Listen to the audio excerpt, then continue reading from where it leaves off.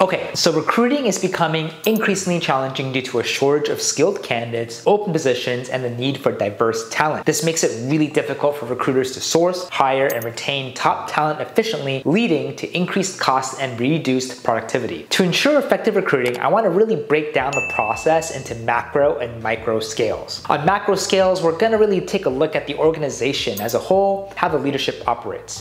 The first thing you need to realize on a macro scale is how people will perceive your company. We're living in the digital age now, where online reviews and user experiences will be shared en masse. Reputation. Developing a reputation is really essential for businesses to attract and retain the best talent. The Society for Human Resource Management recognizes the importance of creating a strong brand image that really appeals to potential new hires. A well-crafted brand image helps the company stand out from the competition and positions it as a desirable place to work. One of the most effective ways really to promote the company's brand image is to really include employee testimonials that highlight what they like about working at a company. Employee testimonials can be in the form of video or written statements that showcases the company's culture, values, and work environment. Potential candidates are more likely to be influenced by the positive experiences of current employees, and this can really be a powerful tool in attracting and retaining top talent. In addition to employee testimonials, promoting the company's brand image consistently across all platforms that may reach applicants is key. This includes the company's career page, website, social media, and in-person conversations at hiring events. By showcasing the company's strengths and unique culture through various mediums, the company can gain a competitive edge in attracting the right candidates. Developing a brand image that is really attractive to top talent is critical in today's competitive job market. When the company has a reputation as a fantastic place to work, more of the right candidates will be attracted to the company. This means that the company will have a pool of top talent to choose from when hiring, making the recruitment process more efficient and effective. Talent acquisition. Okay, so your branding is in place, your online presence looks good, and you've started to generate some really good reviews. Maybe at that moment, it's just you or a handful of people working at your company, and you need to level up fast and add more people to your team. What do? Well, welcome to the next phase, talent acquisition. Only this time, you're recruiting for yourself while also keeping your regular recruiting going. The same rules apply essentially. It goes without saying that recruiting the right talent is absolutely crucial for any organization to achieve success. However, finding exceptional talent can be a challenging task for recruiters. In fact, on average, recruiters spend up to 1/3 of their work week searching for candidates to fill a specific role. This is a significant amount of time and effort that limits a company's ability to grow and scale. To really address this challenge, it's important to modernize the talent acquisition process by using talent cloud services. These services connect businesses with a network of experienced talent professionals who have a wide range of skills that can complement the existing team. Talent cloud platforms use advanced search and artificial intelligence, AI, to identify the most qualified candidates and eliminate those who don't meet the requirements. One such talent cloud service, one that I've really been enjoying as I learned about it, is High5, which in many situations can help recruitment teams save up to 70% of their time on recruitment. This time can be redirected towards other important tasks such as building better relationships with employees, enhancing company culture, and developing new strategies to achieve the company's vision. By leveraging the capabilities of talent, cloud services business can really significantly improve the recruitment process and acquire top talent that can drive business growth and success. So in addition to saving time, Talent Cloud Services also offers several other benefits. For example, they provide access to a broader pool of candidates from different regions, backgrounds, and industries. This increases the chance of finding the best talent for the job faster. Additionally, Talent Cloud platforms can help businesses to better manage the recruitment process, from posting job openings to conducting interviews to also onboarding new hires. This level of support can really reduce the workload on recruitment teams and ensure a smooth hiring process. Leveraging the right sources to find exceptional talent is essential for businesses looking to grow and scale, and that applies to any business, really. By adopting Talent Cloud services like High5 or any other apps of your choosing, organizations can streamline the recruitment process, save time, resources, and acquire top talent that can really help achieve their big picture vision.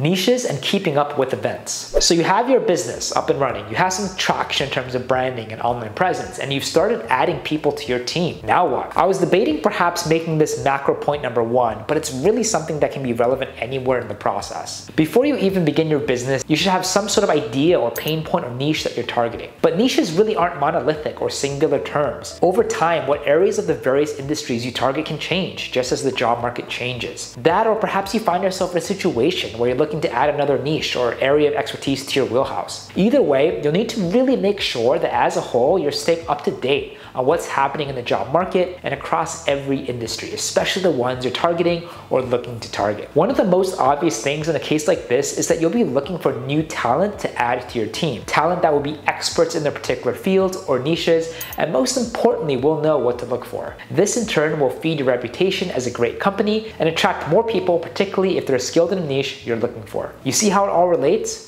Well, that's it for the macro stuff. Obviously, there can be way more topics on this, like deeper dives into strategies and campaign directions and things like that, but these three should cover most of the basics. Now, what about the micro stuff? Don't be fooled by the name micro level. These things can actually make or break a company. They relate to things like managing employees, recruiting candidates, and overall work environments. They don't include things like which niche to market your services to, directions of your company, and redirecting strategies to match the overall market. Those are just macro level. So with that in mind, let's go over a few micro level topics. Keeping in touch with candidates. Candidates are your bread and butter in the recruiting business. And even if you don't end up placing someone for a client or even hiring them at your own firm, do make it a habit to stay in touch with these people. This probably sounds a bit counterintuitive at first, but it does actually bolster your ability to continue sourcing high quality talent. Think of it this way. How much time do you spend to find people who are super talented and highly qualified? Does it make sense to just throw them to the wind if the particular job they were applying for just wasn't a good fit? Even if there isn't an opening yet, there will likely be one in the future. And having someone who you've already vetted is going to make your firm or company much more attractive to any clients who hire you to find talent. Add to the interview process. Oftentimes, interviews can feel really awkward and personal, and especially if they're over Zoom, a bit dry and unengaging. At worst, it can feel like people are just numbers on the screen and they don't care about you at all. As a recruiter, you'll be interviewing people constantly. You're going to be an integral part of the process. So make sure that you do things during the actual interviews to really engage your candidate and make them feel like they're speaking to a human. I know that might sound silly or even unnecessary to say, but I can really guarantee that almost every person on this planet has a horror story of being interviewed and feeling like a robot was sitting in front of them, even if it was an actual human being. Ask your candidate more open-ended questions and encourage a real conversation to develop. Don't be scared to get a little personal, when appropriate, of course. Let them tell you about their success stories and failures and how they overcame obstacles. Though these might sound self-explanatory, they can really easily encourage a more real and human conversation to open up. It will also give you a better understanding of the personality, which is really important when adding someone to the team. Someone who is talented but a difficult worker can really end up doing more harm than good. On the flip side,